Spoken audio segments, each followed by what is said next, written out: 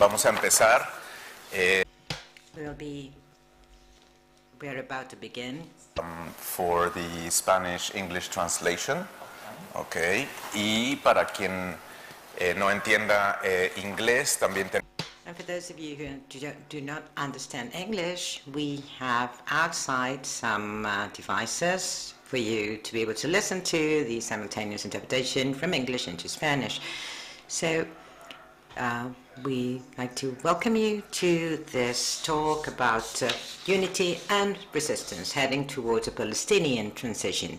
This is the fourth and last day of our Palestine week that we have been preparing here with lots of love here in Casa Árabe.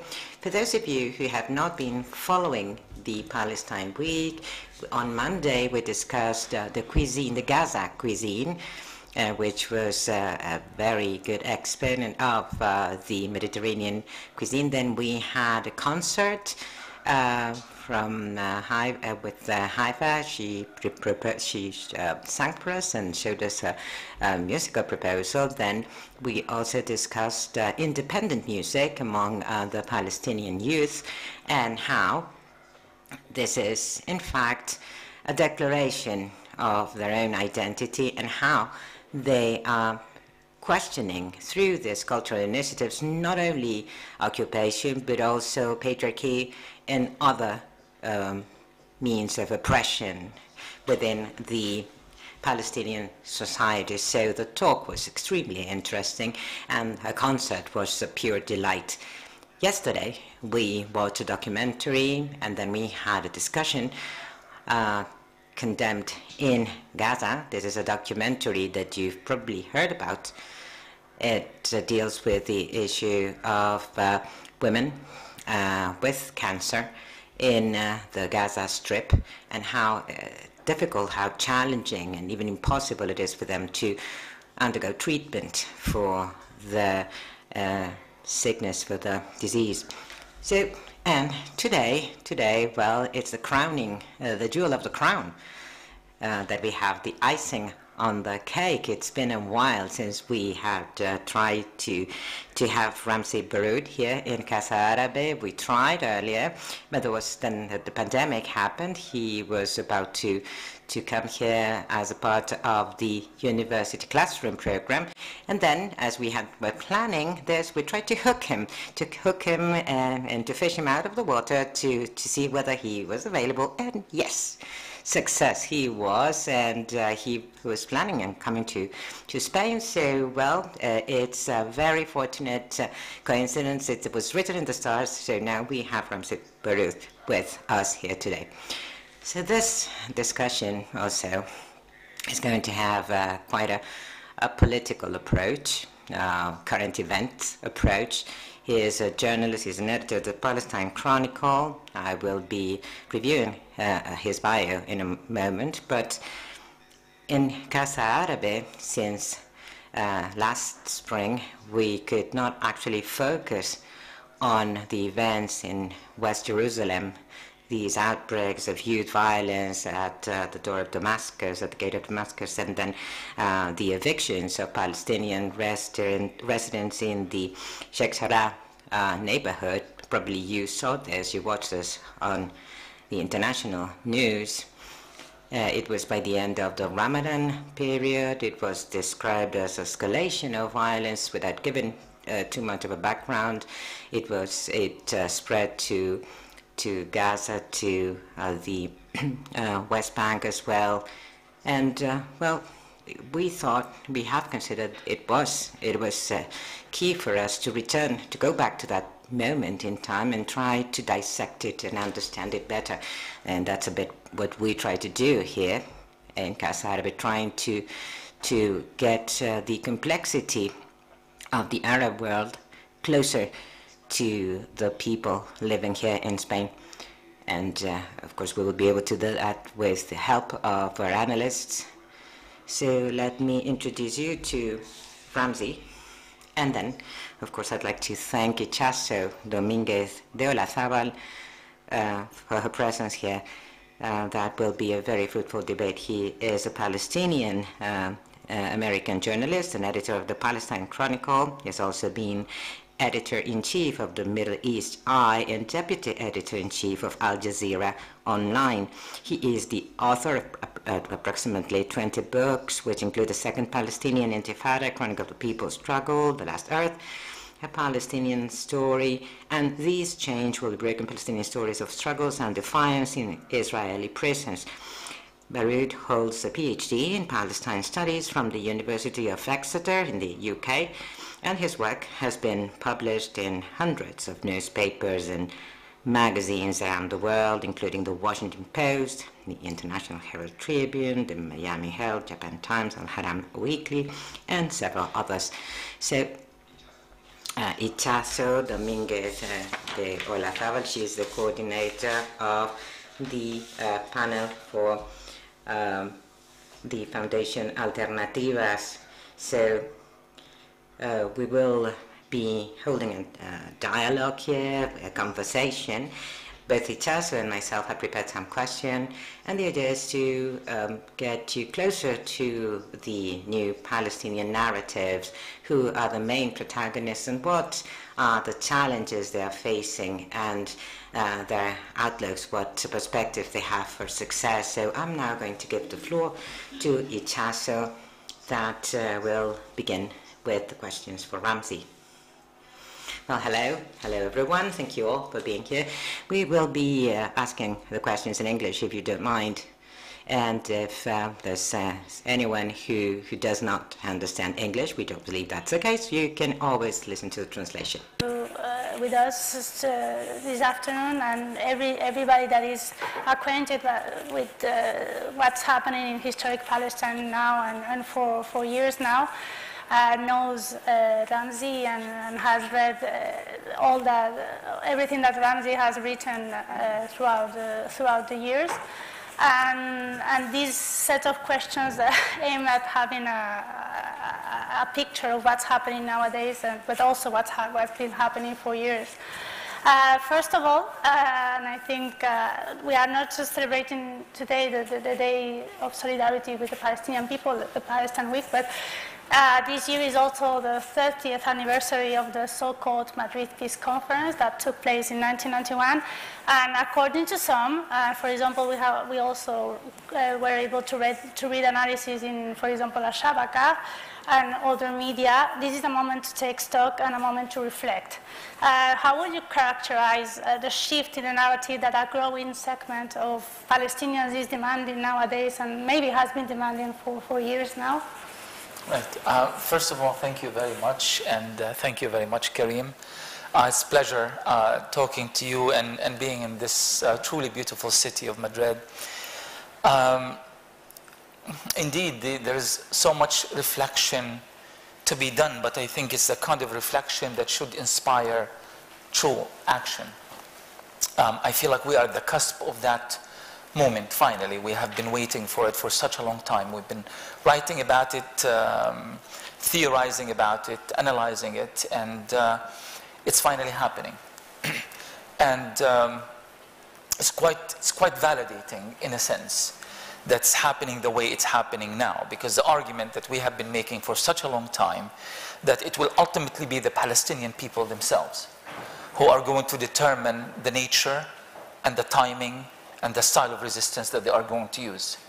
All of this true nonsense, really, that has been happening since Oslo. And I wouldn't say since Madrid. That's a different analysis, and we can discuss this in a minute. That's been happening since Oslo until today. It's a complete avoidance of talking about the real issues that matters to the Palestinian people. Everything that has happened since then, if anything, it has indeed secured and rooted the Israeli occupation, contributed to the rise of Israeli colonialism through the expansion of illegal settlements, and has relegated the most fundamental and basic rights of the Palestinian people to the absolute margins. The right of return for Palestinian refugees, for example. We haven't been talking about this for years. Palestinian refugees, not just in Palestine itself, but also in Lebanon, in Syria. In Syria, that's a whole different discussion and a whole different story. In Iraq, in Egypt, and all over the world, they have been removed from that discussion, because Oslo told us that this is one of the complex issues. Like, for example, the status of Jerusalem. That has to be left to the so-called final status negotiations, which never really happened. And in my mind, I don't think they were ever intended to happen in the first place.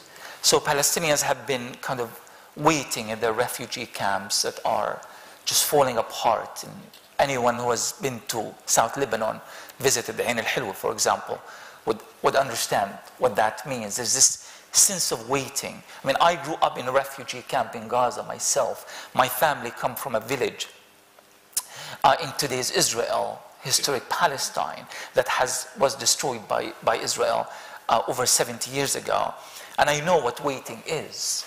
Literally, you have the elders of our community, with this habit of taking blankets and putting it in front of their doors and just sitting and waiting. My grandfather, who was displaced from his village in Palestine, when his life was just beginning to take off, when his fortunes in life were beginning to change in his favor, and then suddenly Zionism, colonialism finally prevail, and the residents of this small village, along with 500 other villages, are ethnically cleansed, being pushed to new spaces in which they were not at all familiar, having to build new lives in refugee camps with so very little, and the world looking the other way, and the Arabs, despite of all their fiery speeches and their pledges and commitments to the liberation of Palestine, ultimately did very little, and now they are normalizing. My grandfather used to sit with one leg over the other and just had this look and constantly waiting for literally decades. And then he died, and he was buried in the refugee camps graveyard, where thousands of refugees also went through the process of waiting for the international community to do something, waiting for the Arabs to come. We used to have this rumor that we used to circulate back in Gaza in the refugee camps, that such and such country or such and such army are coming to the rescue. I wrote about it in my previous books and articles, and because it tells us something. At one point we were told that the Algerian army was coming, and at one point we were told that the Egyptian army was coming, and at one point we were told that the Iranians were coming, and I blame this rumor on taxi drivers. They're terrible, because Gaza is a very small place, and these poor guys are like hamsters on a wheel. So they circulated these terrible rumors, and the thing is, in fact, I wrote about this in the foreword to my upcoming book with Ilan Pape about the rumor and what it actually represents, the fact that we have been waiting for a liberator, an outside liberator, any liberator. And ultimately, and my father was a communist, and he would be sitting with his communist friends talking about communist things. And they would always say, don't believe these rumors, nobody will ever come to our rescue, it will be us who will liberate ourselves. And in fact, this is very much consistent with a famous statement by Che Guevara, where he says there are no such thing as liberators. The people liberate themselves. But I also noticed that despite the fact that they used to say these things, ultimately, they used to always hope in the back of their minds that maybe actually someone is coming. And then when it's discovered nobody is coming, they would say, well, we knew it all along anyway, but they didn't. Why is that important? Because I think what happened in May was another reminder that is ultimately the Palestinian people, not Oslo, not even Madrid, with all due respect, not the Arabs, for sure not the Arabs, and not the United Nations, and not the, those who speak of a human rights, democracy, and Geneva Conventions. And it is the Palestinian people who will assert their centrality to the Palestinian narrative, their centrality to the Palestinian discourse. It's not Israel, It's not Israeli leaders, it's not corrupt Palestinian leaders who are going to tell us what is to be discussed now and what is to be left to the final status negotiations. Our rights cannot be divided, cannot be segmented. And that's the new voice of Palestine that you hear everywhere now. And it's really incredible. Back in the day, it used to be a Palestinian from, Palestine 48, today's Israel, would speak in a political discourse that seemed alien to me growing up in Gaza. It seemed alien to someone living in the West Bank and so forth. And as of late, with the division, political division of Palestinian factions, where Gaza is Hamas, West Bank is Fatah, and even the West Bank divided and segmented itself, Area A, Area B, Area C. Well, I mean, these realities create socio-economic realities. And people start if you live in a certain area, you are more likely to be richer or poorer than if you live in other areas because of the kind of access you have. So we started since Oslo seeing further segmentation and fragmentation of the Palestinian socio-economic reality. And Palestinian classes became very accentuated. And then suddenly, poof, it's all gone. I speak to a Palestinian intellectual from Palestine 48. We are using the same terminology, the same language, the same discourse, the same narrative. And that applies to all Palestinians in all political spaces. What does this tell us? That ultimately, yes, it is the Palestinian people who will assert their importance and significance in this conflict. And it's ultimately, it will be us who will decide the timing and the direction and the nature of our resistance as well. Thanks so much. That was so powerful already. And speaking of powerful, last Monday, Mohammed Al-Qurd, I'm sure you've all heard of him, a Palestinian writer and poet from Sheikh Jarrah. Sorry. Sorry. He delivered a powerful speech at the UN, at the United Nations. He didn't mince his words in stating his view of the body and of the international community as a whole. I recommend you watch the video as soon as you get home. And what has been the role of the international community towards the situation in Palestine throughout the last years? You already spoke a little bit about that, but maybe it will be interesting to... Well, I think that, I'm fascinated with political language and how language can actually be used and manipulated to create certain realities that might be true or might not be true. For example, when you say the peace process, it has nothing to do with peace, and there's no process. When you say a moderate Palestinian, what does that mean? And a radical Palestinian, extremist Palestinian, what does that mean? Who decides this? I mean, everything is objective, everything is from someone else's point of view. So when the Americans decide that I am a radical, they are taking a political position and juxtaposing my position to declare the American foreign policy. So a good Palestinian from Washington's point of view is a bad Palestinian from my point of view. So everything is relative in that sense. So when we say international community, well, there is international community as international law, but nobody is respecting that. Nobody is implementing that. We Palestinians have files and files and files of United Nations resolutions and of General Assembly resolutions, of Security Council resolutions, of numerous other overlappings with international law, of the Fourth Geneva Conventions and such, and the Hague regulations. And we constantly make this very impressive legal case that never lead to anything. Ultimately, because there is another international community. And that other international community follows, what we used to call back in the day the Washington Census. So these are the people who are revolving around the diktats of Washington. And diktats of Washington have been following the diktats of Israel. It's always been that way. And that international, so we have these contradictions. And you see these contradictions all the time. The fact that the United Nations comes and insists on the Palestinian people rights to this and that, sovereignty, two states, justice, equalities, etc. But when it comes to implementation, everybody just stares at everybody else and nothing is happening. And you see this in the European Union, for example.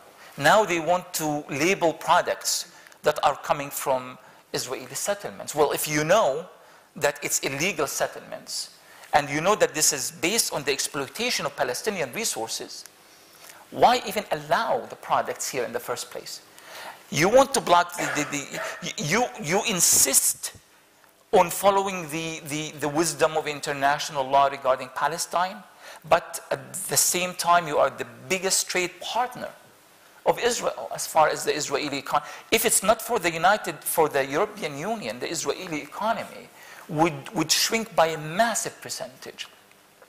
So these are the contradictions, and I think as a Palestinian who is a student of history, I'm not saying we should abandon the international community or turn our backs to appealing to international law, but we should not exaggerate the centrality of this international community in our struggle. In the history of any national liberation movement, anywhere in the world, especially in the Southern Hemisphere, the freedom and sovereignty was only established not by the laws and regulations that were created by the very colonial regimes that imposed colonialism, but despite of them.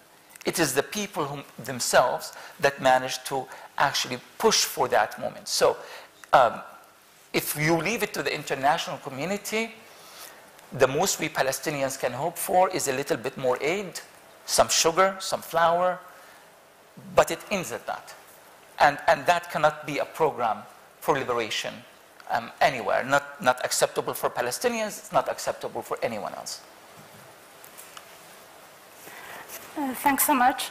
So, as you know, elections that were theoretically aimed at renewing the Palestinian institutions were scheduled for May 2021, but have been suspended and nobody knows when they are going to happen, or if they are actually going to happen. Could you describe the current context of the Palestinian political arena? So you're referring to the May events and that particular moment? I'm referring to what's nowadays happening when it comes to Palestinian political institutions and elites, and mainly when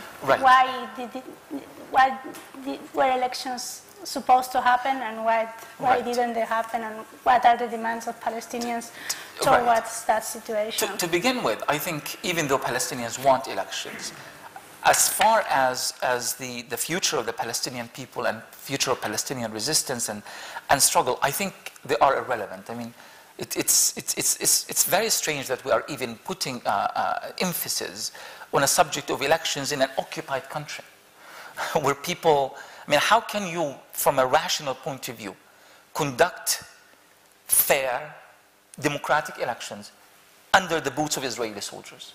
How can you do that? When a third of the Palestinian parliament at one point of the previous elections were in prison. How can you do that? When Palestinian leaders, elected or not elected, can be assassinated at any point, not just in Palestine itself, but in Dubai or in Malaysia or in Cyprus or somewhere else.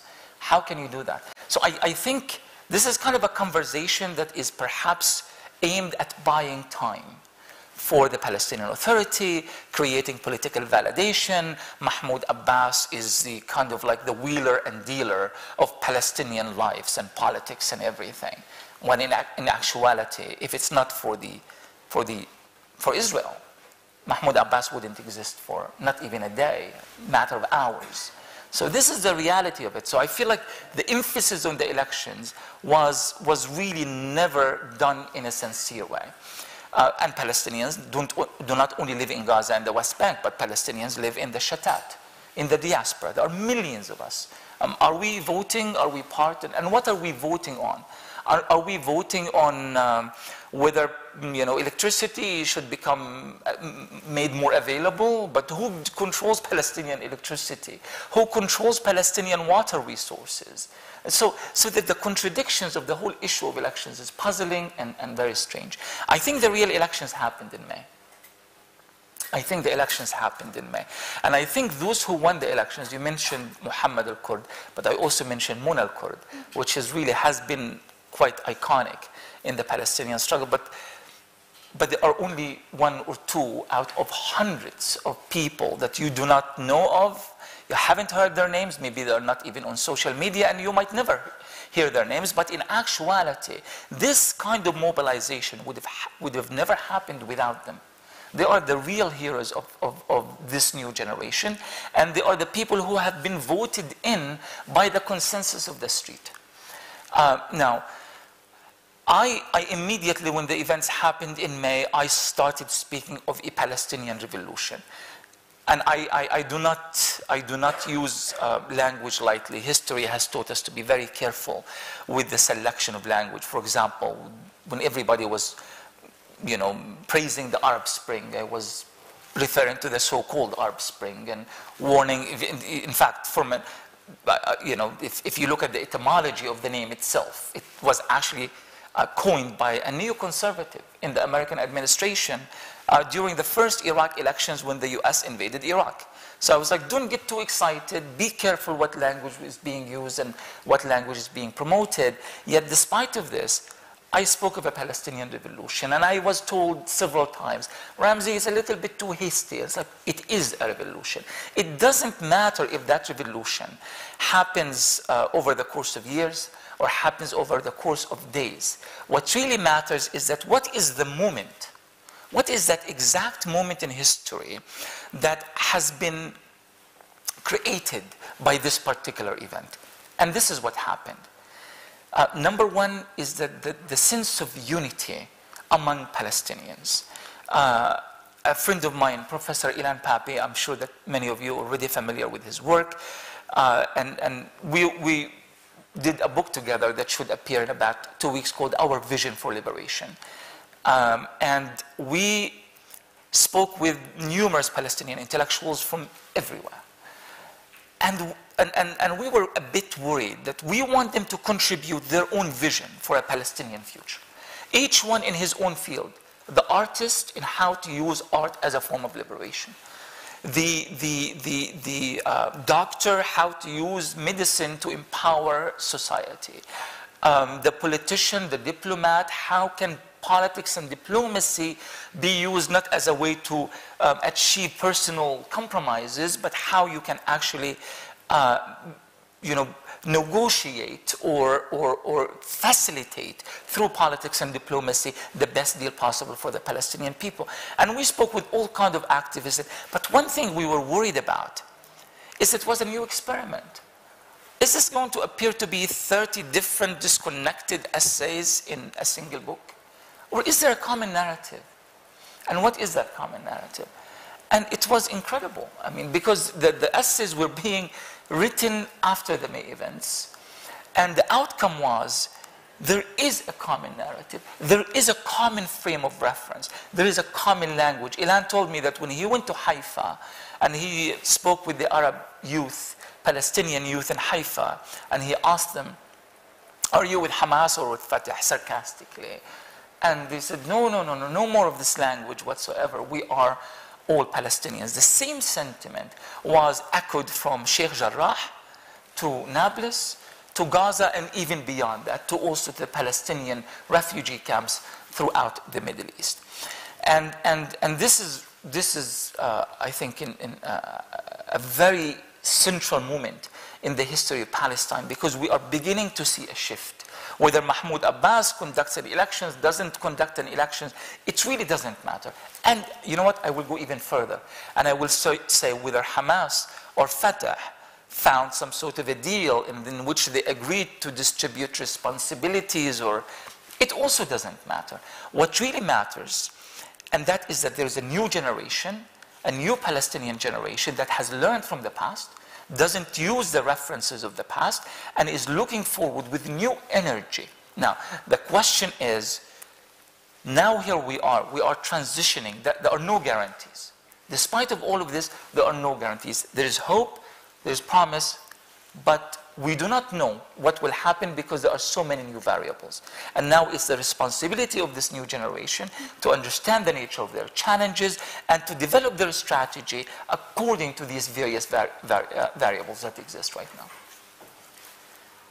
Thanks so much. Actually, as you said, you spoke about the revolution, and some or many Palestinians, especially this new generation. And actually, one of the questions was about the new generation. I was going to mention also Mona Al-Kurd, also Yara Khawari, Salem Barahme, Amjad Iraqi, Tariq Bakoni, but also many unknown people that were willing to take to the streets and also take to their computers from the diaspora. And the name was Unity Intifada, or Intifada of Unity. Could you expand a bit on that? We talk about the disunity, Palestinian disunity, quite often, but the factional disunity doesn't worry me.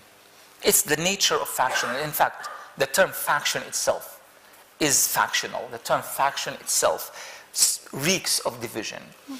But it's the disunity of the Palestinian people, perhaps of circumstances out of our control. I mean, let me draw you a picture. If you are a Palestinian living in Gaza, what's your top priority? Perhaps prior to May, you wanted the end of the siege. You want to be able to get out of Gaza, to go to a hospital in Jerusalem, to Al-Maqasid, for example, or to reach an Egyptian hospital or an Egyptian university, or to use Egypt as a stopover before you go to your other place of business or work. It was the siege. With time, the discussion about Gaza became a discussion purely about the siege. And as a result, there was a new discourse, or new narrative rather, that entered the vocabulary regarding Gaza, and these are all humanitarian issues. Now, this is very dangerous, because yes, there is a terrible humanitarian situation that is happening in Gaza, but emphasizing that aspect alone takes away from the political nature of the problem. Gaza is not under siege because of a hurricane or a natural disaster or an earthquake. Gaza is under siege because the Palestinian people voted in 2006 a decision that did not fit the expectations and the strategies of Israel, and they were punished as a result. But even prior to that, Israel has been under siege, called the Israeli occupation. Right? So removing the element of politics and focusing on the humanitarian element, number one, it dehumanizes Palestinians. It makes them look like they are charity cases or just seeking, mere survival. And they are not political agents. Now, if you are a Palestinian living in Area C, you can't build, because 60% of the West Bank, which is Area C, is located under Israeli occupation. You can't build. You cannot travel. You are stuck in this no-go land, and you are not able to live a normal life. You are envying people who are living under Area B, because they have slightly better status than you are. And everybody is envying those who are living in Area A, because you are an autonomous Palestinian, although you are still under Israeli occupation, and you can't go or come back without a permit or a permission from the Israeli military. And of course, they are all looking at Palestinians in East Jerusalem with great envy. They are not citizens. Their status is still very much compromised, but they are residents, and that kind of allows them a little bit more space, a bit more opportunities to work, but not all kind of jobs. They can travel, but maybe not as often, and so forth. And perhaps the most envious of them all are the Palestinian citizen of Israel. Yes, he is treated as a fourth-class citizen. Yes, his language is relegated. Yes, his culture is under constant attack. Even their history cannot be taught in their own schools. Yet somehow they are still the most privileged of them all, and so forth. Now, we can't pretend that you can live under these geographic and geopolitical realities and still see yourself as one in a larger whole, that we are all somehow part of the same collective. This is something that I have written a lot about, and I have dedicated really most of my books to the issue of Palestinian people's history. And I've done that on purpose, out of fear that perhaps the Palestinian, like my children living in Seattle, Yes, they go to protest and they carry flags and they wear the kufiya proudly and they study Arabic at universities, but they have never been to Gaza. And I worry, are they truly at the same level of consciousness? And are they really truly see themselves as one of that whole in Gaza? And that's the beauty of what is happening right now. That yes, we were disunited, again, by circumstances out of our control, but now once again, we are finding that unity. And we are now almost learning the alphabets of Palestinian unity once more. Just a quick example. One of the contributors to the book is the head of the Palestinian community in Chile, Anwar Malouf. And as you know, the Palestinian community in Chile is one of the largest outside the Middle East. I think about 500,000 Palestinians. And you were talking, Karim, earlier about a gentleman of mixed names, you know. So you will have Jose Muhammad or something of that nature. And yet somehow they have a football club, very popular, the Deportivo Palestino, and there was a huge fight between them and FIFA because they insisted on wearing the full map of Palestine, historic Palestine, on their jerseys, and FIFA had them pay a fine for that. And who paid the fine? Donations came pouring in from all over the world, and for many of us, we kind of discovered that we have sisters and brothers in that part of the world. And through that connection, we began connecting with our sisters and brothers in Bolivia and Venezuela. And suddenly, there's a whole new Palestinian reality happening in South America. And when you read what Anwar Malouf has written, despite the fact that he is a third-generation Palestinian, his grandparents had escaped during the Ottoman era. And yet, he speaks Arabic very poorly. He writes in Spanish. We translated his essay to English. But this kind of passion, this kind of belonging and identity can only happen if it's communicated by a true Palestinian. And this is what's happening all over the world. I'm not trying to add sentiment. I'm not trying to sentimentalize the issue. It is true that everything that Israel has done to segment us physically, fragment us politically, despite all of this, here we are. We're still talking about Palestine. You are here to hear me talk about Palestine. Why are you here? Why does this matter? Who made that possible? It's certainly not the Palestinian leadership. Certainly not the Palestinian factions, certainly not the international community, and definitely not the Arabs. It's the Palestinians themselves. 70 plus years since the Nakba, the original destruction of the Palestinian homeland, nearly 55 years since the Naksa, the war and the occupation of the remainder of Palestine in 1967, we are still talking about Palestine. When the May events took place, even COVID-19 news related to COVID and the pandemic had to take a back seat. Palestine was in the news, despite of everything. There is something about the Palestinian people that allows them to constantly reassert themselves as a cause that is very important. They assert themselves on the consciousness of humanity, and somehow every single time they renew that kind of energy, and they renew and they build massive solidarity all over the world. And it is because of the Palestinian people themselves and no other factor. Thanks so much. I think Karim has... Yes, thank you, Itxaso and Ramzy. Just a quick reminder that you may also take note of questions on your mind or on a piece of paper, and we will pass on the microphone in the last 20 minutes or so of this talk. And the same goes for everyone who's following us on our YouTube channel or channels today, because we're also streaming this in both English and in the Spanish translation.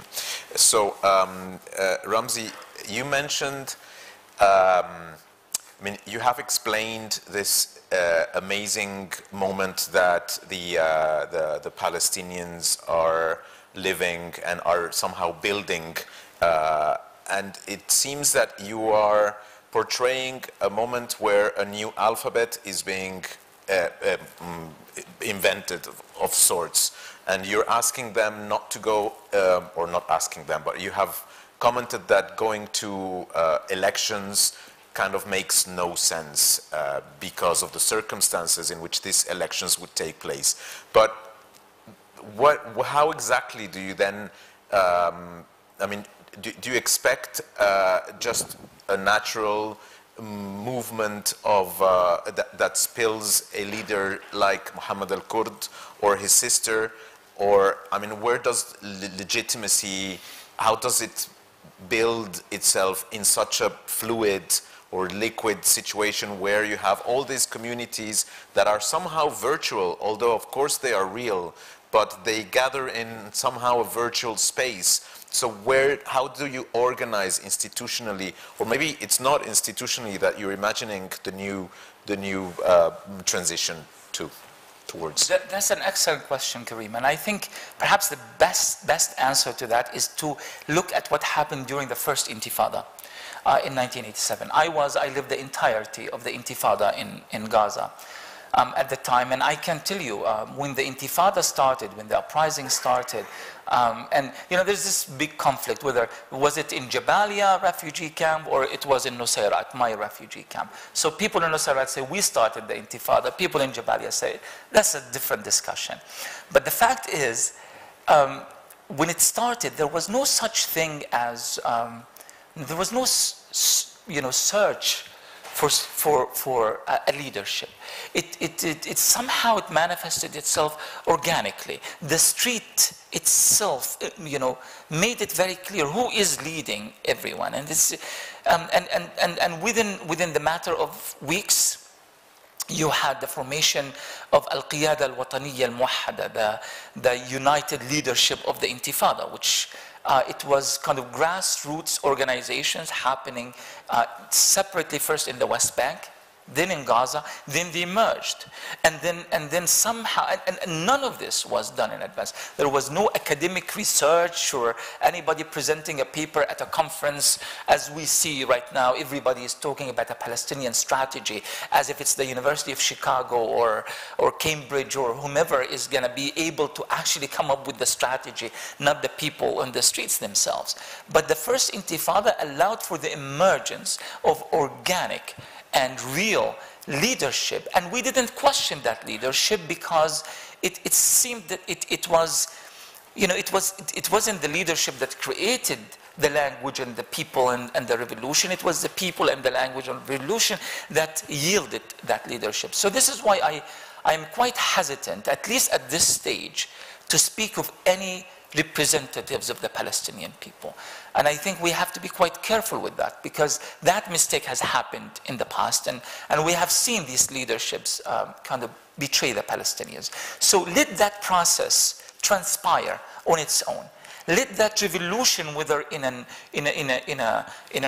real sense of people taking to the streets, or slow revolution that is happening in various aspects of Palestinian society, let it emerge. Let it reach that zenith of a moment that would allow that leadership to emerge on its own. For the time being, all I can say is that we have a collective national consciousness that is emerging in Palestine at the moment.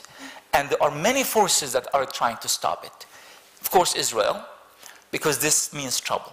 This means that the Palestinian people are now working together and coordinating.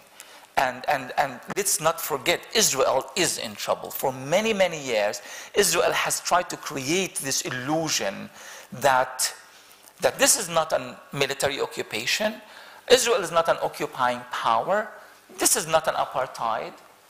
It's a completely different thing. This is why they keep jumping from one political discourse to another.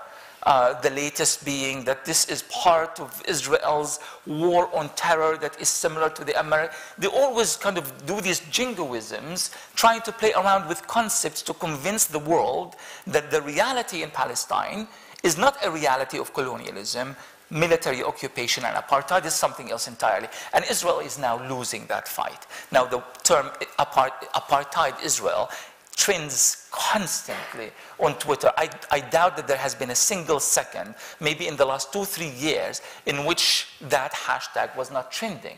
Associating Israel with apartheid, which is a nightmare for Israel. Apartheid regimes cannot be sustained. And having that brand in itself is a PR disaster, and more than a PR disaster. But also the Palestinian Authority is keen on stopping this.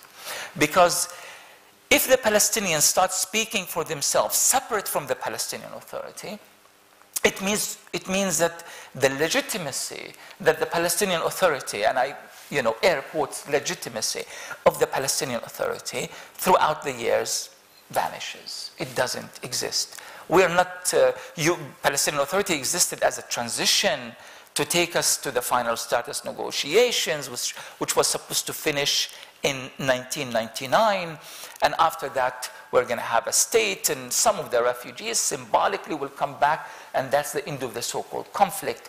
None of this happened. The Palestinian Authority right now exists to protect the interest of Palestinian elites. A lot of money has been poured to Palestine, not to the poor Palestinian refugees, has been poured through to the Palestinian Authority in Ramallah that has become very wealthy. If you go to Ramallah and you would see the kind of lifestyle that they live, the fancy villas, they are in no hurry to end the military occupation. Why should they? If something is serving you and your class very well, why do you want to bring it into it? So actually the Palestinian Authority is an obstacle in the way of Palestinian freedom. Now what's happening is the Palestinians are kind of, as a people, turning their back entirely to the Palestinian Authority. And they are organizing, mobilizing, having conversations, thinking, without even paying any heed to them. And that must be very, very frustrating. I mean, you must remember that when the May events happened, the Palestinian Authority's political discourse began shifting. Suddenly Mahmoud Abbas was making references as if he was Fidel Castro leading a revolution. He was talking of martyrs, he was talking of resistance, he was talking of, all sorts of things that, just to make himself relevant. That me and Mona al-Kurd are friends, everything is okay. But of course nobody was buying that at all, and everyone has passed him. It really is the matter of time. Now, whether the Palestinian Authority disintegrate at a structural and institutional level, or it doesn't, it actually doesn't matter. Because we are forming something else entirely separate from the Palestinian Authority. I'm probably going just to insist in the how, in how do we, what are the mechanisms, and you have mentioned the huge challenges, and I think it's, excuse me, no secret to anyone how unbalanced the balance of power is, how shifted, how clearly it is, against civil society in the region. And you have mentioned the Arab non-springs, or the uprisings, and we have seen how one after the other they have faced the counter-revolution and lost it. Some people say because they had no leaders, because they had not an organized structure, and they were very easy to penetrate. Let us not forget the very widely publicized Pegasus software that has destroyed many an initiative of questioning power. So again, I think there's all this unity, will to unite and to shift the paradigm and change things. But what are the means for all these different movements. As you said, there's Gaza, there's the West Bank, there's the diaspora, there's, you know, the Palestinians of 1948, which we had this very young musician 2 days ago talking about this and saying how also they don't feel represented by their parties in the Knesset. So, you know, how do you do this? How do you leave the path that you're supposed to thread? Right. And I promise I'm not running away from your question. It's a very good question. The problem is there's no ideal answer. Because as I said earlier, there are so many variables at work. And don't forget, we are not living in the age of liberation movements as happened in the 50s, 60s, 70s, and maybe up to the mid-80s. We're living in the age of post-Soviet Union, you know, the rise of capitalism, rise of American hegemony, and the disintegration of the Arab front. Arguably, there was an Arab front at one point, but it's falling apart. So these are numerous obstacles that are facing the Palestinian people. Now, the ideal answer is that there's no ideal answer, in the sense that we are in the very first steps, but going the right direction. Prior to that, it seems that we were having the wrong conversation. We started talking about the elections. It felt like that was the wrong conversation. Talking about the peace process and the negotiations tables and the painful compromises and the good versus the bad Palestinians, that was the wrong conversation. Now we are having the right conversation. It's like someone who is running, thinking that he's going the right direction, and he discovers midway that I'm going the wrong direction.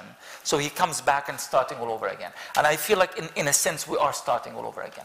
That's the good news. We are going the right direction, but we are taking the very early steps. I was just recently with Muhammad al-Kurd speaking in New York about this very issue. And I was interested in what Muhammad had to say in terms of, you know, people in Gaza say, maybe we do not factor in the new language created by what's happening in Sheikh Jarrah. We need to be, it's like as if there is this debate that's happening that we're not aware of on social media via all sorts of communication mechanisms in which young activists are talking with each other, trying to develop a language that is common to all of them. So this is very, very early in the process. Now, what would be ideal from my point of view is for this language to evolve into an actual political discourse. And political discourse that is truly representative of the Palestinian people. Mahmoud Abbas claims to be elected, for example. But we Palestinians say, he doesn't represent us. If you look at any opinion poll, Mahmoud Abbas, the majority of Palestinians want him out. But he stays and he says he represents us. But when Mun al-Kurd became a leader of a young generation, nobody said to Mun al-Kurd, you do not represent us. Because it was that authentic movement that was evolving on the ground. She didn't have to make election promises. She was herself a yield of an existing movement. This is why nobody is questioning these young people, because we created these young people. It's our people who created them. So they represent us in that sense. And what would be ideal is creating a political discourse. And I think that is being formulated at the moment.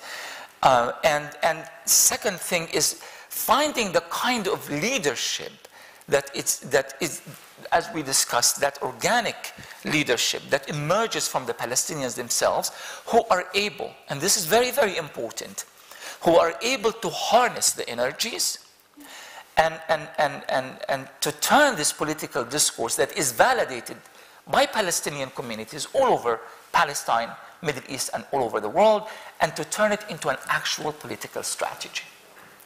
And I am optimistic for several reasons. Number one, we have seen that how Palestinians managed to do this under the harshest of circumstances.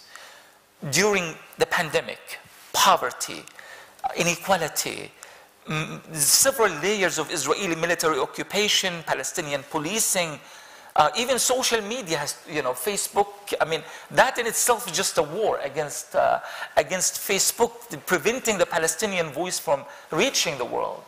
Yet we managed to break all these barriers and emerge as one unified people.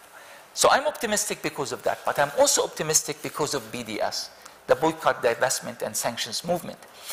This movement emerged from civil society in Palestine itself, and slowly, despite all the obstacles, managed to actually assert itself as a platform of solidarity worldwide. I live in Seattle, Washington.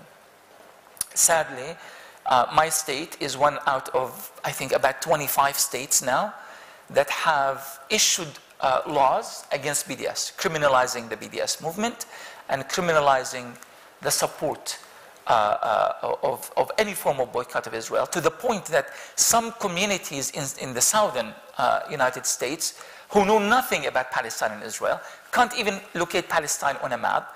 Whenever there is a natural disaster in some of these places and the government offers to compensate people, to help them, give them tents, shelter, food, they would actually have to sign a document. Part of that document states that I in no way support the boycott of Israel.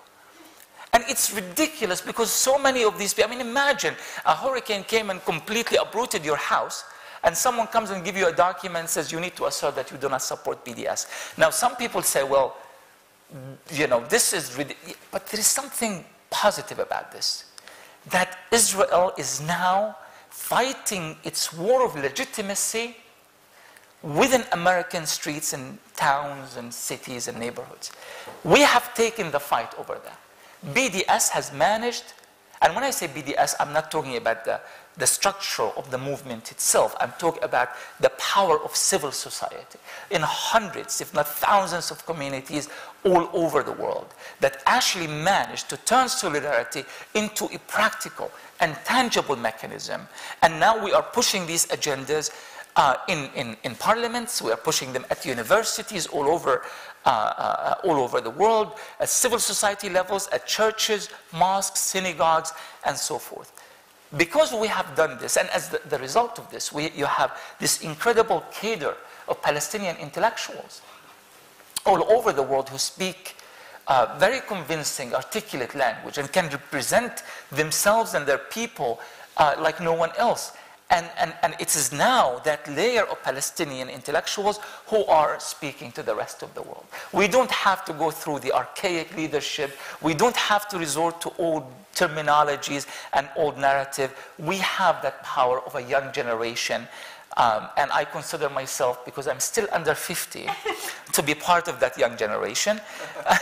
But it's truly uplifting when you see all of this happening. And I know, and I try to stop and correct myself regarding this particular point. Certain things are easy said than done. When you are a Palestinian living in Gaza, lacking everything, if you are a cancer patient who cannot get to a hospital, if you are a farmer who cannot get to his farm, or parents cannot get their children to school, and having to deal with the daily murders committed by the Israeli army, I don't think they can, in the same breath, talk about hope and promise and have an optimistic view of the future. Sometimes, we have to keep in mind our positionalities, where we are in the world and from what position we speak. That notwithstanding, there is a shift that's happening within the Palestinian movement, within the Palestinian narrative, and it's imposing itself as a new reality all over the world. Do we have time for a last question? You've answered all of the questions without us having to ask them. That's amazing. Because we were going to ask about solidarity, fragmentation, about the new generation, which is the one, again, it's not, sometimes it's not quantitative, it's about the discourse of this new generation. This is why you said I belong to this new generation, because this generation conveys a new narrative. So, but my last question, because you've written a book, and your last book was about the book before the book that is forthcoming with Iran Pape, is about Palestinian prisoners. And also, months ago, Palestinians were inspired, and I think part of the world were inspired by what happened, by this great escape, right? And it is a collective of also a segment of the Palestinian people that media do not usually speak about, but it's also representative of the structural violence the Palestinian people is subjected to systematically. Could you expand a bit on that? Because I'm sure in Spain nobody knows about Palestinian prisoners, and nobody knows. But now we have a Spanish prisoner that is in an Israeli prison. But especially the prisoners. I think it's as if there is a conspiracy not to talk about the prisoners. And I think the reason for a long time because of their sacrifices and because of their hunger strikes and because of the great escape that you mentioned, they managed to finally impose themselves on the rest and the overall Palestinian narrative. Now, for the Palestinian people themselves, this is never an issue. The Palestinian prisoner is the leader of Palestinian society in various capacities. I grew up in an environment in which you would go to a bookstore and there's always a section called Adab al-Muqawama, Afwan Adab al-Sujun, the literature of prisons. Their finest novelists and poets and artists. So it's embedded in us, it's in our DNA that the Palestinian prisoner is the true face of Palestinian resistance. To the extent that sometimes, like let's say that someone wants to marry from another family, and you would say, well, are they a good family or a bad family? You would say, well, they had a martyr and they had a prisoner. I mean, that in itself is a validation of the nobility of, so that's at the socioeconomic discourse even, the prisoner plays an important role in Palestinian culture. Their pictures are all over the refugee camps, everybody knows who they are and so forth. And of course, their family is elevated, the mother of the prisoner is beloved by the entire community. But outside Palestine, it seems that we have, and that's what I say, I feel like there's some kind of a conspiracy here, is that we did not want to talk about Palestinian prisoners because, well, number one, we are trying to humanize the Palestinian. By the way, I think the term trying to humanize Palestinians is in some way dehumanizing. Because as if we are accepting in some strange sense that they were really not humans or not perceived to be as such, and we have to go through the process of whitewashing the Palestinian and making him human again. But how do you humanize the Palestinian if you are talking about a prisoner, maybe some of them maybe even killed Israeli soldiers? So we try to stay away from that subject altogether. But Palestinian resistance is legitimate. Any people have the right from a legal, political, and even moral point of view to resist military occupation under any circumstance. We have seen this all over the world, from Cuba to Vietnam to South Africa and so forth. But when it comes to Palestinians, we are very guarded. We are very guarded, and the kind of language that we use, I feel like sometimes we are tested. Like you have to pass a certain quiz as a Palestinian to be accepted by whatever community that's quizzing you. I have been told in the past, not anymore, years ago, Ramzy, we would like to invite you to speak at a conference. Okay, very good. But before, do you support one or two state solutions? That is the litmus test, or do you support violent resistance or non-violent resistance? And you kind of have to answer the right questions, check this box, you know, and make a good presentation of yourself, and then you are validated.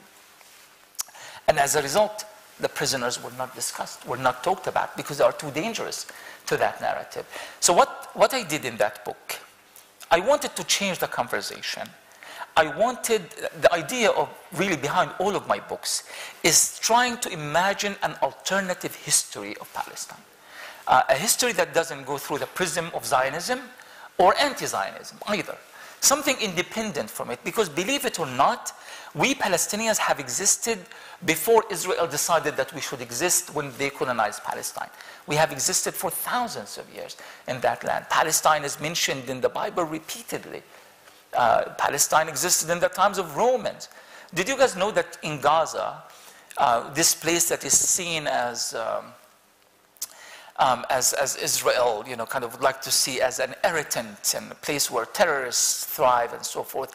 The oldest currency in Palestine is called the Gaza shekel.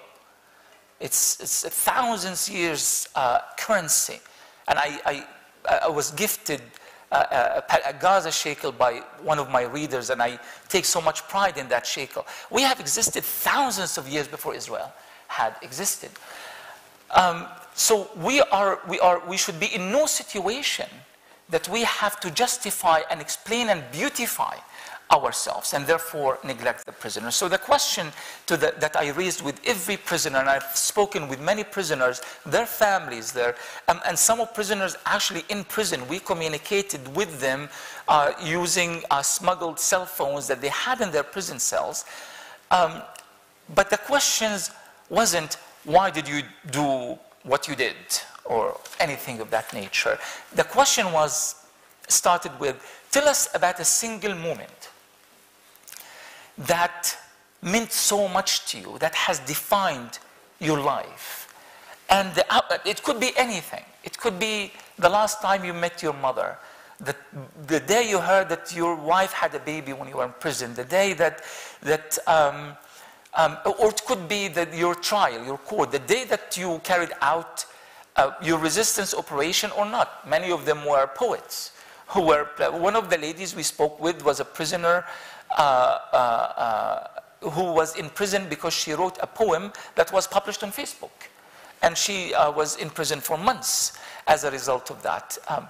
But we try not to define them against the backdrop of Israel, but of them as Palestinian heroes who have taken a moral stance that has cost them everything. And I mean everything. The torture that they have been through, the disabilities that they have created. Many of them died in prison. Many of them had many loved ones died in prison. One of the prisoners we spoke with had a daughter who was 6 months old, and when he left prison, she was married with children. And he hasn't seen her once because the Israelis would not allow him to visit with his family during the many years he was in prison. And the spirit of resistance can be easily detected in the kind of answers. None of the prisoners had any regrets to speak. Oh, I wish I knew what I know now. None of that. That spirit of resistance was incredible. And more beautiful than all of this is the spirit of unity that these Palestinians who belong to various factions actually had in prison. And in one particular instance, I actually brought some of the prisoners.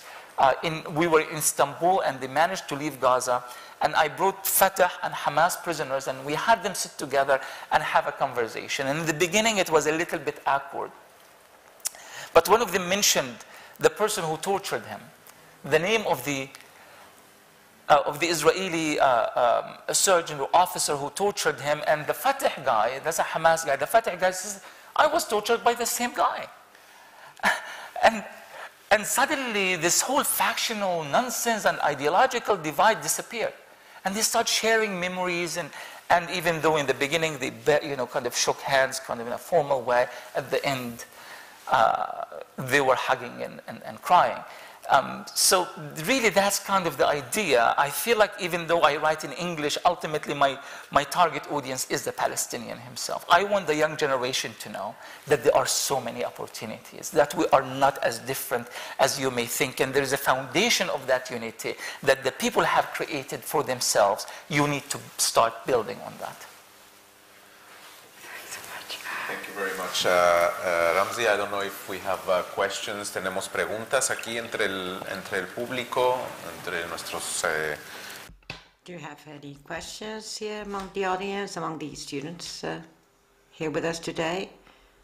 Maybe you will get higher grades, higher marks if you ask a good question. So maybe we have, we do have some questions from our friends in YouTube. We are asking whether it would be possible for us to see in the near future a unity of the Palestinian resistance with the Palestinians in the diaspora. Right. I think that that unity already exists there. It's not the kind of unity that can be solidified with signatures or negotiations in Cairo or Sana'a or Mecca or Kuala Lumpur and Istanbul, as happened between Hamas and Fatah repeatedly. They signed all sorts of papers, and at the end of the day, they did not keep to any of these commitments. It's the kind of unity that exists at an intellectual level, but also at a popular level. At a popular level. For example, my children in Seattle, who've, as I said, never been to Gaza, never been to Palestine, they know all of the Palestinian social media activists, and they follow them and they interact with them, and that's the real resistance in Palestine. And by the way, when I say resistance, maybe I should have defined that term from the very beginning. I'm not talking about men with guns, although that is a legitimate form of resistance, and in Gaza we have seen that happening. But if you look at the Palestinian Authority, they have thousands of men with guns that result in nothing. So it's not that. I am talking about resistance as manifested in numerous facets of society, including popular resistance. I think I met a Palestinian woman in East Jerusalem once that was selling a produce in Bab al-Amud in Old Jerusalem. And I chatted with her for a while. And she told me that she hasn't been allowed to go back to Gaza, where her family is from, for the last 20 years. But she sells produce. She gets the produce from a village nearby in Jerusalem, and she sells them in Jerusalem every single day. She goes through all the checkpoints, and she has to fight with the soldiers, and she gets beaten up sometimes. The settlers attack her little stall and just dump her produce once in a while, and she keeps coming back every single time. And she collects money, and she sends that money to her children and grandchildren in Gaza because they are under siege. That is resistance. So when we say resistance, it's these silent warriors that do not have the privilege of coming and talking to you here, and you will never see them on Al Jazeera or CNN, and they don't even have social media accounts. But these are the true people that is giving people like us, whether here outside Palestine or in Palestine, giving us the power and the confidence to speak of Palestinian resistance. And I think we are seeing that unity. It's happening, and it's happening, as I said, despite of the fact that many of us cannot even be home, and many of our comrades at home cannot leave. We are still finding that kind of common ground slowly as time passes. Yes, ahí hay una pregunta. There's a question over there at the back of the room. I understood from your presentation you are not very fond of Mahmoud Abbas, but I would like to know, who do you foresee to be his successor? Would it be Majed Farah, Jibril Rajoub, Salam Fayyad, Ismail Haniyeh? And who would you like to be the new president of the Palestinian Authority? I mean, who do you think could be the successor, and who would you like to be? Thank you. Thank you for that. This is a political question in the sense that, I mean, if I am to answer it in the spirit of this meeting, I would say it actually doesn't matter. Honestly, it doesn't. And I think most likely there is all sorts of kind of backroom discussions about, who is the new strong Palestinian. By the way, the strong man of Palestine is a term that has been used repeatedly by American politicians and diplomats, because they always think, and this is something that applies to most of the Middle East and Africa, this idea, not the representative, the democratic representative of the Palestinian people or the Iraqi people or the Lebanese people, but rather the strong man. Who is the one that we can do business with? And I've been asked this actually many times in the past in Washington by various officials. And Ramzy, who is the Palestinian that we can do business with? Like, they want names. Give me names. you know, and what a silly question, and what a patronizing question to begin with, frankly. But I think there is an attempt at, you know, cooking some sort of a deal in which Mahmoud Abbas's representative is someone who can maintain the status quo.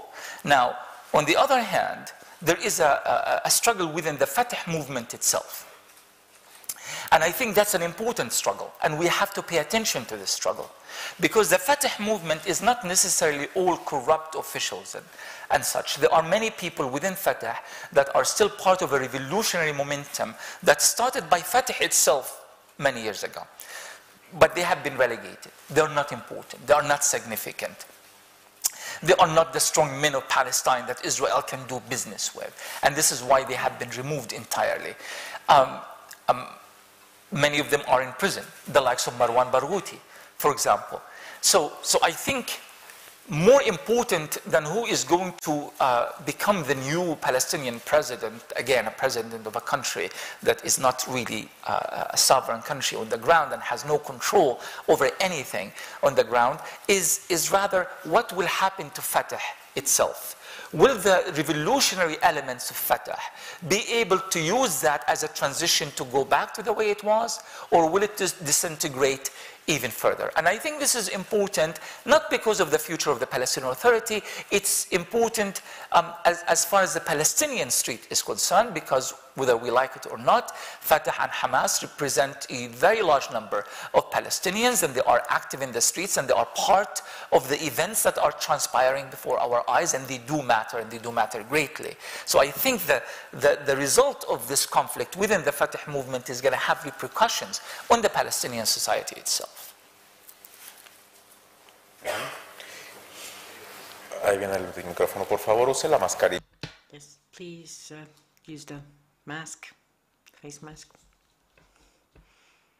I want to ask you about the one-state solution, because some people are saying that due to settlements in the West Bank, many Palestinians can change their mind and they can start to demand one-state solution. Because one-state solution would be the end of Israeli state that Russia apartheid state, no, in the Middle East. So, do you think that there is a possibility of Palestinian people demanding that? Thank you. Right. So we've been talking a lot about transitions that are happening in Palestine, and that's one of the transitions, and it's a very important transition. Just I would say about a couple of weeks ago, a new public opinion poll came out in Palestine that for the first time, the number of Palestinians, or the percentage of Palestinians who believe in one-state solution is actually higher than the Palestinians who believe in a two-state solution. Let me qualify something. I'm not a big fan of the word solution itself, because the word solution indicates that, you know, that there is something puzzling and confusing, and we don't really know how to resolve it, so we present various solutions. I think the natural solution to military occupation is ending military occupation. The solution to apartheid is dismantling apartheid. You don't have solutions to racism. You can't, because you cannot negotiate with someone who believes that racism is a way of life. Ending racism, ending apartheid, ending colonialism. And once you have that, then you have the basis for a true conversation about maybe the structural element of that political solution. Now, that said, I believe that the two-state solution was really never intended to be a solution in the first place. I think the Americans have played with the Palestinians a very kind of deceptive game of carrot and stick. You know, you have the good Palestinians, and these are the ones that have been, you know, bribed with money and the promise that eventually your political horizon is going to be a two-state solution. And the bad Palestinians that we don't talk to, you know, their lives doesn't matter, and Israel can do to them whatever it wants. And those two Palestinians cannot communicate, because if the good Palestinians, the Palestinian Authority, communicates with the bad Palestinians, they will not get any money from anybody. They will be cut off, right? So I think that the two-state solution was really, it is that carrot. And you know, the Palestinian people, I mean, they did believe that it is possible. They were told that it is possible. There was this illusion that maybe we can start with this transition, we can have a state, some of the refugees can come back, and it's better than this situation, this perpetual conflict. They had a lot of trust in their leadership at the time. Yasser Arafat had a great deal of credibility among Palestinians. I was in Gaza when he came back, and I remember nobody was at home in Gaza when Yasser Arafat came back. Everybody was in the streets, millions of people. Even those who did not even support Yasser Arafat were all in tears when they saw the man coming back. There was this really a great deal of trust in that leadership, and as a result, in a two-state solution. But of course, how many years has it been since the Madrid talks? 30 years. And prior to that, decades of talking about that possibility. And at the end of the day, not only we don't have a state, our whatever remained of that potential geography of that future state is now little dots on a map. And all these disconnected dots are separated by military checkpoints, and you can't get there without getting a permission from the Israeli soldier at that particular checkpoint. So there is really no solution to talk about. The whole two-state solution conversation is still happening among politicians and diplomats, and it's like they are from Mars.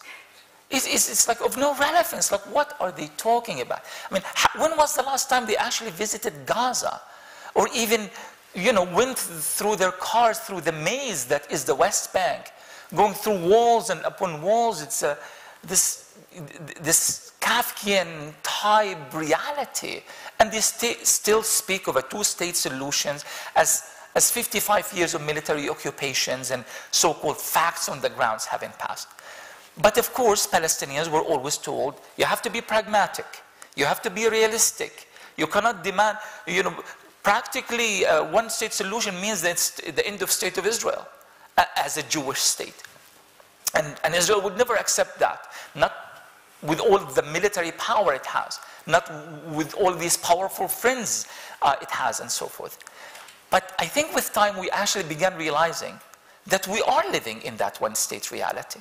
Think about it. Palestinians and Israelis, Palestinian Arabs, and Israeli Jews are living between the Jordan River and the sea. But we're living according to completely different rules. Some of us gets this much water, and others have massive swimming pools. Some of us live behind walls and refugee camps. The Israeli Jews are living in villas and living the good life. Some of us cannot even go to a hospital, and others are constantly traveling as tourists all over the world. That reality exists, but it exists in a very unequal sort of way. So whether we want to call it a one-state solution or not, what we want to do is we need to dismantle this racist apartheid reality that controls the life of Palestinians and give them equal rights. Now, how do we term that coexistence using political language? It actually doesn't matter. And I think it will be ultimately the Israelis and the Palestinians, once they reach and accept the fact that this status quo cannot be maintained. People cannot be living in that situation for eternity. Genocide cannot be a matter of an everyday reality. Once we accept that, once the Israelis accept that, and they can only accept that with Palestinian resistance in mind, once that happens, how do we formulate that politically? It really doesn't matter. Sí, otra pregunta aquí, quizás la última. Puedes hacerla en español si quieres. The last question, and you can ask it in Spanish if you wish. Hello.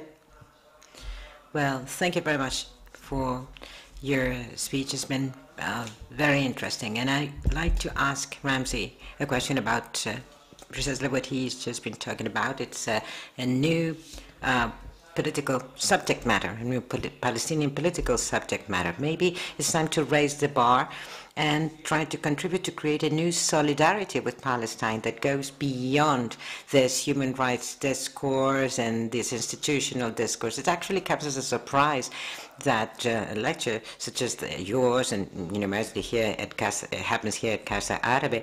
Now, this is also obviously linked together with the healthcare veto and the criminalization of NGOs that are openly in favor of resistance. So do you really think that we need new political organizations or bodies that can help move ahead this Palestinian project? Are you aware of this conference that was held in Madrid, Masar Badil, that is looking for a reunification of the international solidarity versus Palestine, and what do you think about it? Thank you.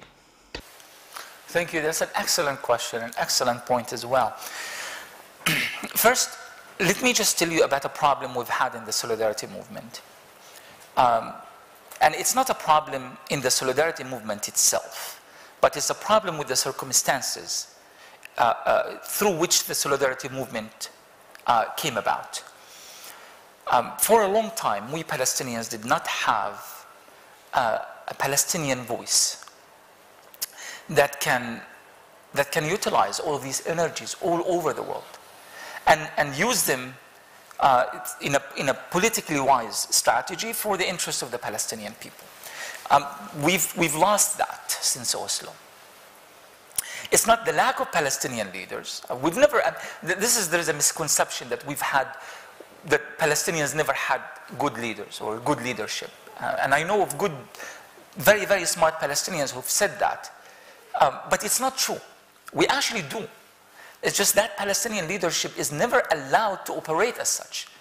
Maybe they operate in neighborhoods and refugee camps, but they cannot serve the role of the representative of the Palestinian people, because they are too dangerous, because we don't like them, we don't want to talk to them, because you want a Palestinian who uses an amiable language, a language that makes the Spanish diplomat and the British politicians and the American congressmen feel comfortable talking and sitting with them and taking pictures while smiling, right?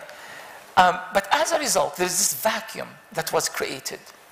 You have, because of the resistance of the Palestinian people, a solidarity movement that's growing all over the world. But it's decentralized and is not really able to itself come up with a political program. And I know this is happening within the Palestinian movement itself. This is not a comment on Masar al-Badil itself. I think there are a lot of good activists who are very frustrated with this circumstance, and they are trying to, and they know that there is a historical transition upon us right now, and they want to utilize it, and they have every right to do so.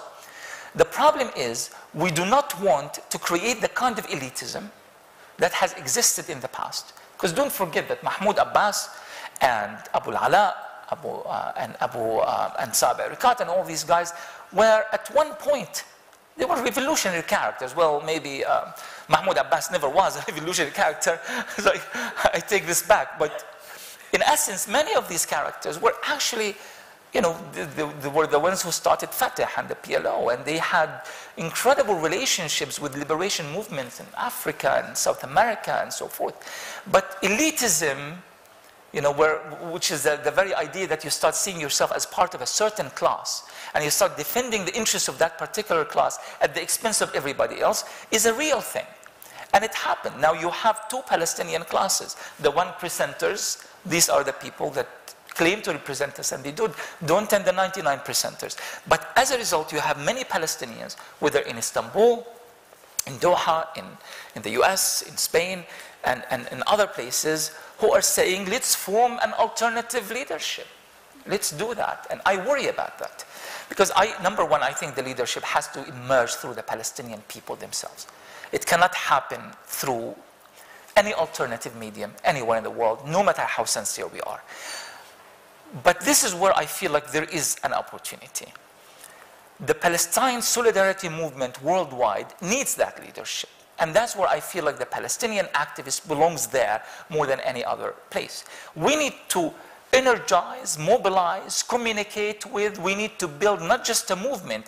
We need that movement to overlap with other existing movements, from Black Lives Matter to the Native American struggle to the landless movements of South America to the various struggles for equality in Africa. And it is real. It is real. They exist and they are waiting for us.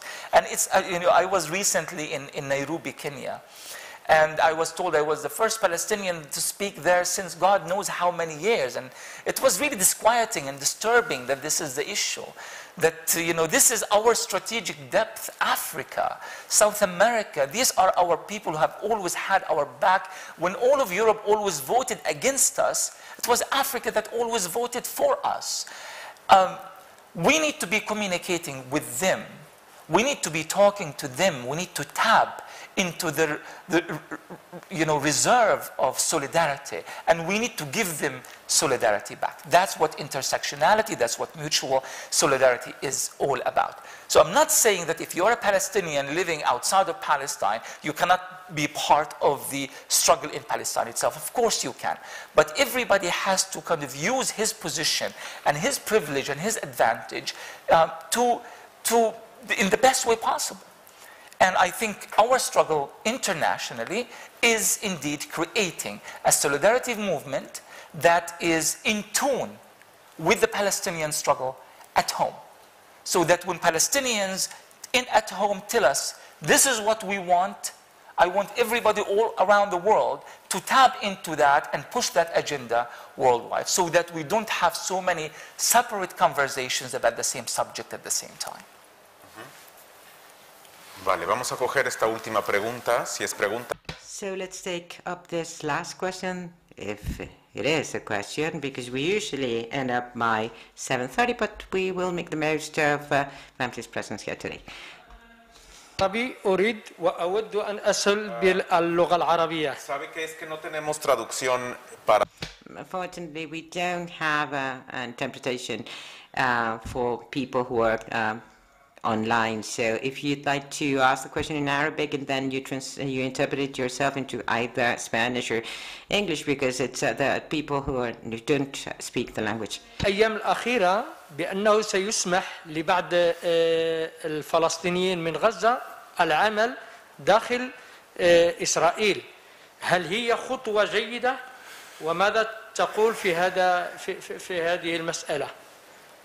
He leído estos días en los periódicos que van a permitir.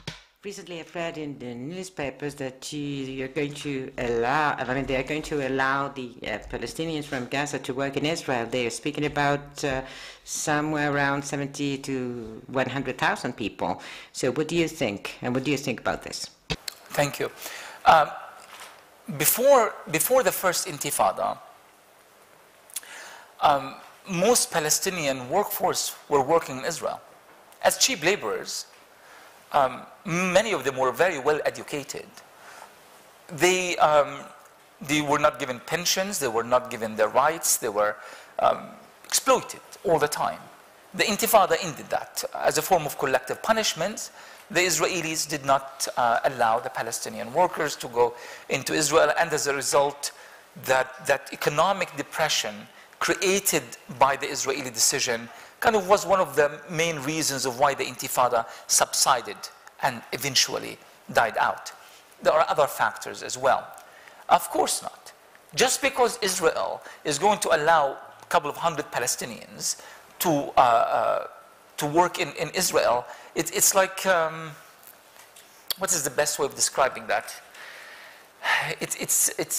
You are denying Palestinians their freedom, you are denying them their freedom of movement, their rights, their sovereignty, their identity and everything, but you are giving them this tiny, tiny little supposed privilege or sign of goodwill, and with the hope that Palestinians are going to suddenly fall in love with Israeli colonialism, with Israeli occupation.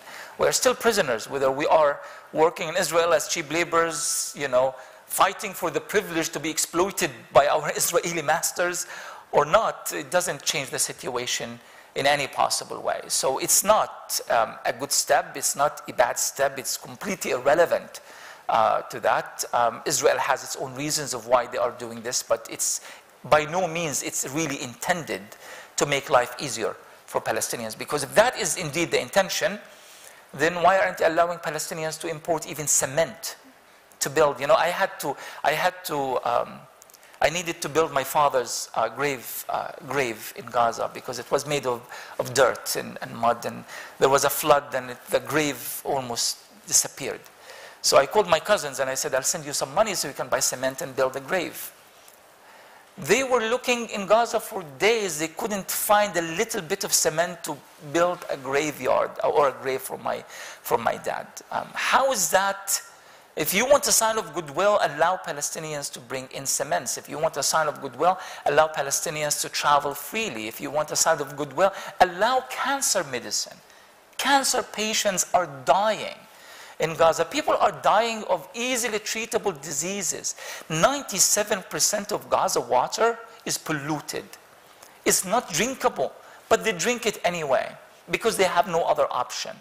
But why is that the case? Because Israel keeps bombing the electric generators and deny Palestinians fuel so that they cannot run the sewage systems, they cannot provide electricity. Gaza receives anywhere between 3 to 4 hours of electricity every single day. What they did with the workers, it was meant to be a propaganda. So the media can places Israel in a positive news cycle, so that people would say, well, Israel is doing its part, so will the Palestinians reciprocate? And it's a very good game that the Israelis have been playing for many years, but of course it's not going to lead to anything good. Muy bien, pues muchas gracias. Thank you very much, Ramzy.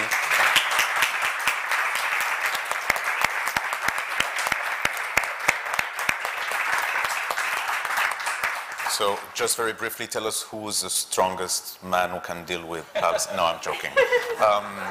Muchísimas gracias a todas. ¿Ah? Mun al-Kurd. Mun al-Kurd. Is the strongest. Mun al-Kurd es nuestra persona. Yes, Mun al-Kurd. She is a strong person in Palestine. Don't forget. Okay, so thank you. Thank you very much, Ramzy Baroud, for being here today with us, for speaking to us not only about this issue that's passionate to us and should be also a major concern to everyone. And thank you all for being here. Thanks for the people watching us via YouTube. Thanks to everyone who's asked questions, and also thanks for speaking about the silent warriors that you've mentioned, these beautiful stories of resistance. So people you not necessarily think of, of resistance, because there's not only military resistance. There's very many ways of being in the resistance and to be in solidarity. And thank you, Rami. Thank you, Ramzy. Thank you, Itxaso, for being here with us. Please follow all different activities. Let me remind you that we will have a solidarity concert organized by UMRA in Matadero, Madrid. This is also part of the Week of Palestine, the Palestinian Week, after the Day of Solidarity with the Palestinian People. So thank you very much, and see you soon.